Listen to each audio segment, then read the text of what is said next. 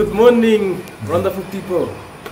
I just woke up in Kigali today, and the first thing I can say is that the view is great and the weather is great. I cannot believe we have been landed.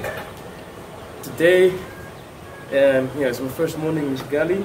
I'm going to walk around with my nephews and see what's happening right now. I have some free days now. I'm going to enjoy to the fullest and walk around. Come with me.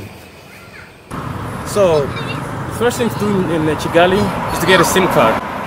There are about 3 major telecom companies right now, MTN, Tigo, and Airtel. It doesn't really matter what you take. Some have their advantages with internet, for instance, some with calling. But the best one to take is the one that your friends or relatives actually have in common. So therefore, I'm going to take Airtel today. So right now we're at Sonatibe roundabout. It's a well-known roundabout in Kigali. It's quite busy, but I like it.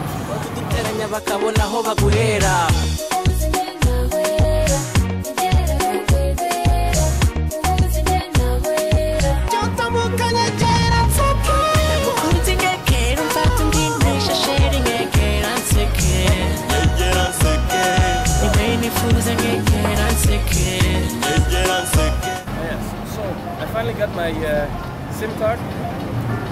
This SIM card is from Airtel. It cost me about 600 Rwandese franc, with about 400 franc unit.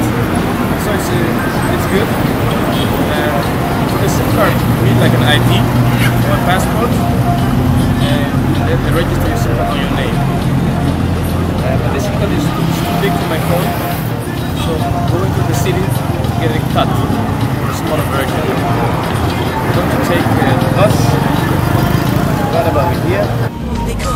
iminsi iba myinshi ariko igahiga n'umwe uyu munsi ndabizi ko ari imboneka rimwe ntibikiri ibanganye mbona twarabaye umwe uyu munsi ntacyo uri bumburane gasa turi kumwe icyo nshaka ni ukunyegera ukanetesha ukanshimisha birambuye utandobesha akazi kikaza nkakana kukitesha kubera yuko How do you feel? I feel good. I feel good, you know. Where are you going now? Going to the city. Okay. To get my SIM card cut. Yeah, okay. For my 4G connection. Yes. Okay. Together with my little nephew, aka Biko. Chilling.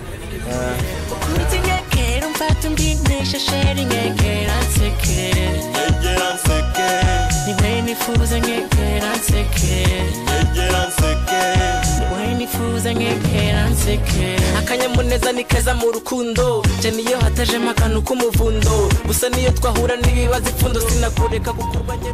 Also, it's a very common thing to have like the radio full blast on the bus, and so hear the latest news every time, or just any random commercial or song just comes on full time. The driver just decides what they want.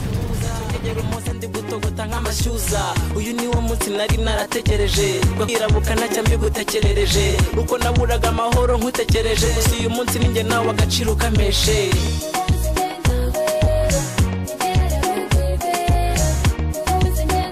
Yeah, so we're going to split up. My cousin is in the shop with his friend, and me, I'm going with my nephew here to get to look for where to cut off SIM card. Yeah, that's what we're doing it for. So, let's go. We go. So we are at the SIM shop to get the SIM card cut. I don't know if it's a good deal, but they are charging 1,000 francs to cut the SIM card into nano format. But I guess if they do it correct, it's okay. If they're using scissors and stuff, hell no. Let's check.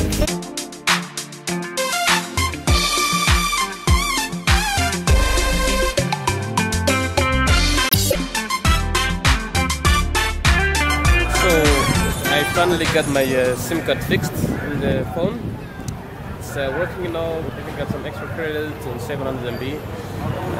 But apparently you need to turn on the internet somehow, and nobody really knows here. So I will need to go home and ask my cousin to change to do it for me.